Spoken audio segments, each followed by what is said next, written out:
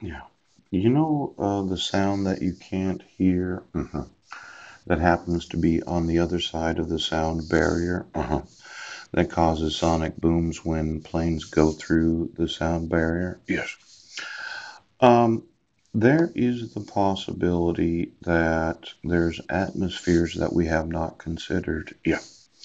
Now, I know that there are those in the family that said, well, I need to come to find out, and I happen to be of that fish family that, well, it's mythological that they actually exist in Atlantis and that there's a different atmosphere under the ocean than there is on the land. Yes.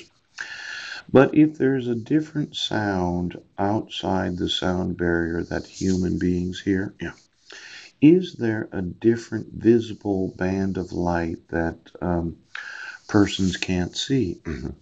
Now, this electromagnetic radiation, yes, that can is arranged in an order of wavelengths. Yes.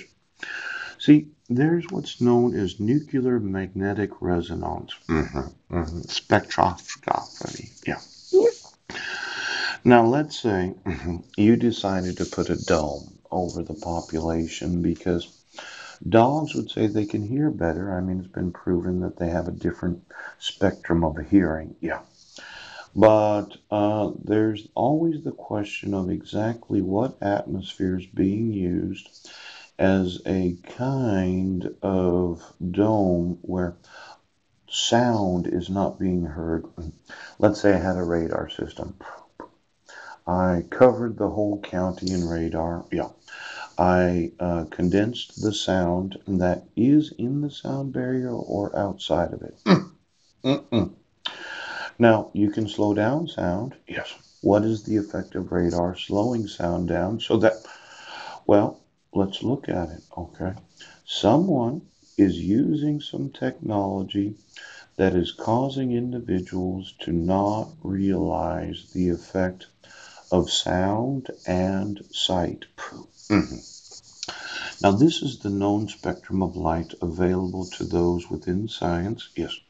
But what is the spectrum of light outside of the sound barrier? I'll give you an example. This morning I was riding the bus. Let's say there was an Atlantis and some rare ancient breeds of individuals that come to find out that thought that we were going their way, decided that they were going to condense the atmosphere of Atlantis so as to stifle all sounds that they themselves dislike hearing. Now, when you consider the use of water, because there are a lot of fish in water, yes, let's say what sounds can actually travel through water. Now, I know there's a lot of these top secret research laboratories underneath the oceans of the world. Yeah. In fact, I had seen a picture of a chute that was used in the Arctic or Antarctica. Yes. So that beams of light could go from the Arctic into space, and then beams of light could transfer from space to below the Arctic. Yes. As soon as I said that, I said, well, you need to stuff that because we do not need chutes in the ice caps. Could you just have a look see at the effect of the chute as it moves light from space to Earth or from Earth to space? Now, this is documented, okay? These were real. Well, let's say, okay, let's say that right there.